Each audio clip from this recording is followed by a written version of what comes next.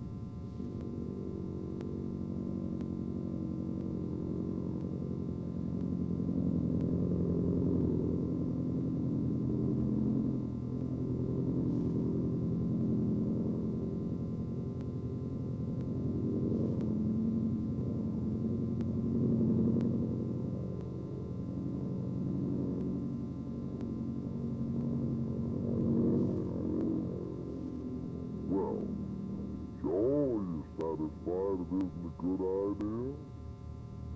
Good. Because to begin with,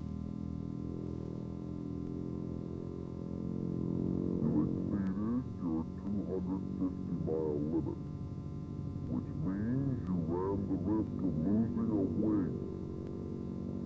You blacked out, which isn't much fun, and certainly not a good idea. Ran the risk of wrinkling the wing of your plane.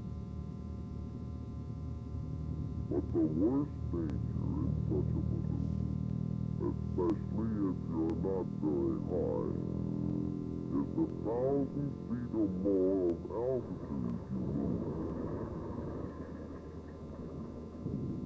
The only safe rule is never pull through on recovery. You roll out. That way you lose no altitude. That is one purpose of the slow roll, to get you out of the inverted position without pulling through.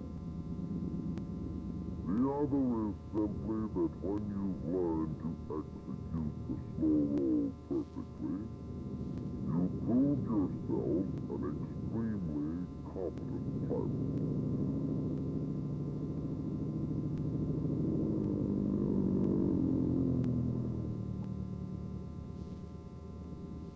You begin the maneuver by bringing those up about 15 degrees above horizon.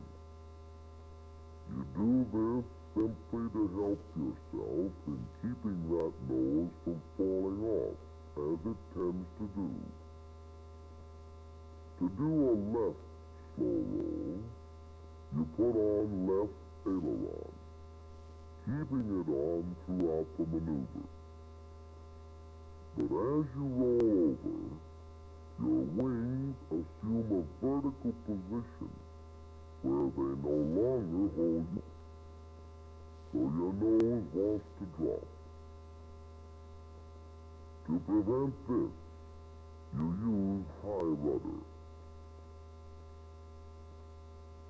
This keeps the nose up, As you go on around to the inverted position, your nose will again tend to drop, because in this position, your wings don't have the same lift as in the normal attitude. Hence, you ease the stick forward, causing the elevators to hold your nose up. Continuing on around, you apply high rudder.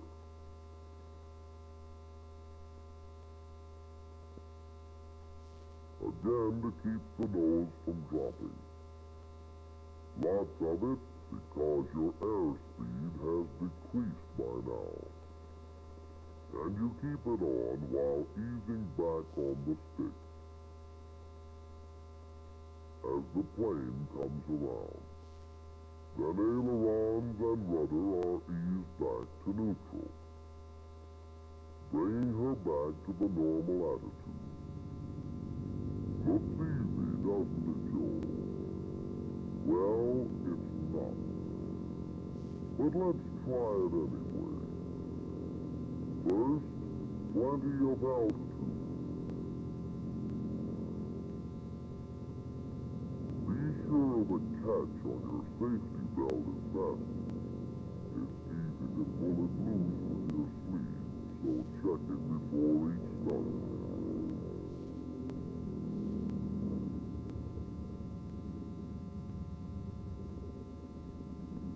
Next, pick out something to aim at.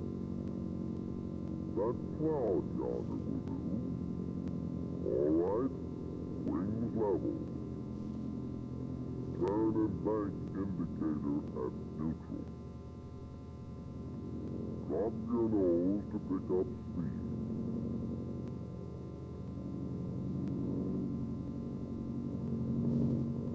You'll need 160. When you get it, bring your nose back up to 15 degrees above the horizon.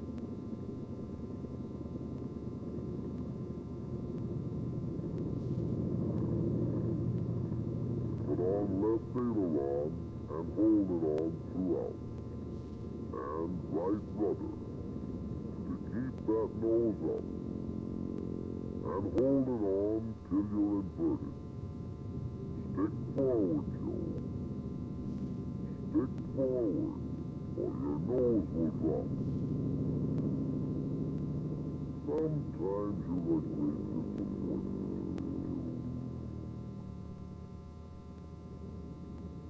The object of the slow roll is to rotate the plane about an axis formed by drawing a straight line from your starting position to the object you aim at. That time, your axis looked like this. But why bother about keeping the axis straight? Here are two fighter planes simulating a dogfight. Plane position for an overhead attack from the opposite direction. He's going to do a half roll and come down on the other plane's tail. Watch.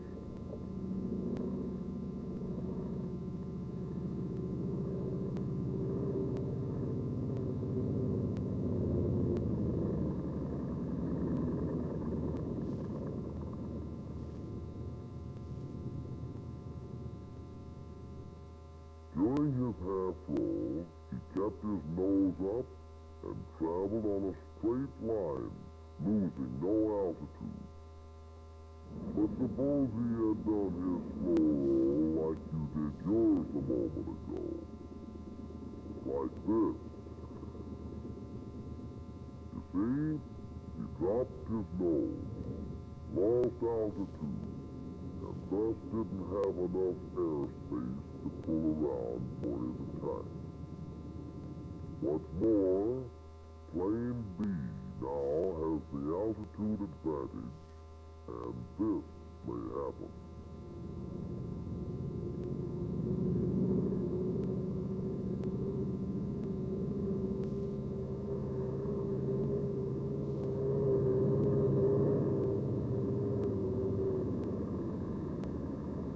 unless you want to get caught behind the 8 ball, you'd better learn to slow roll in a straight line.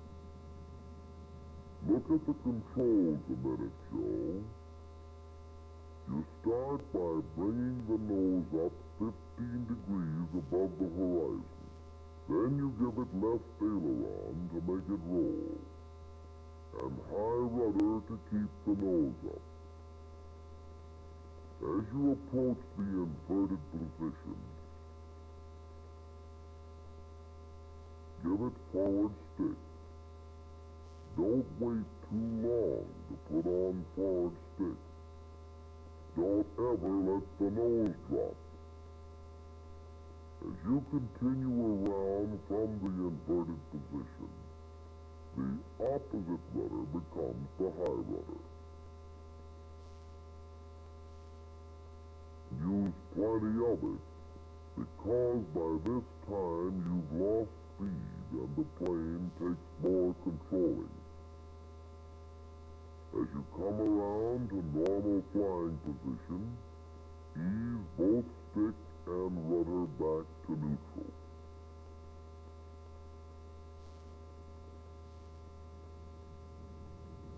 Now, let's try it again.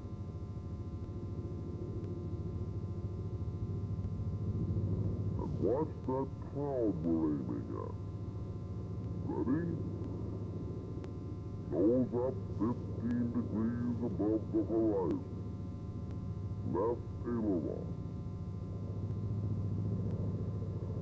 And right rudder.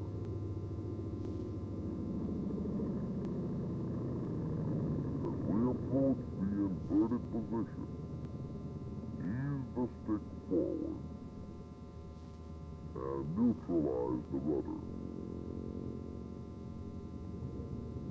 Past the inverted position,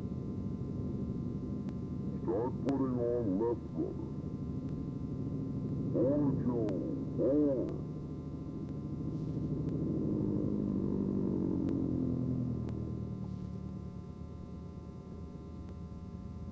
That's called scooping.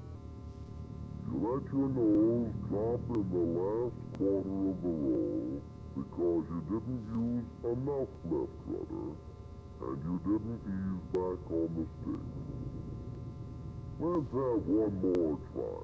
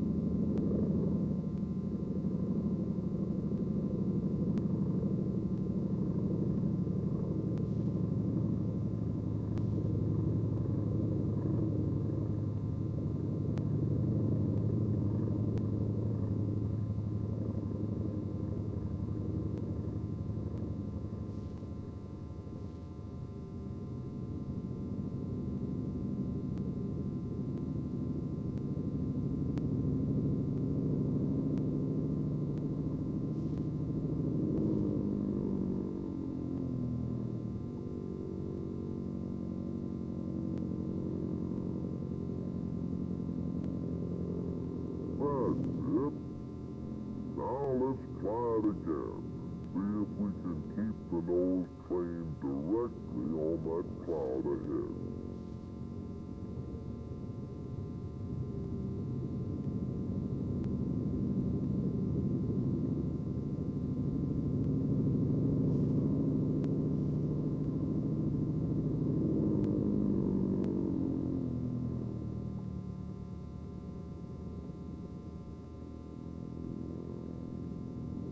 Good.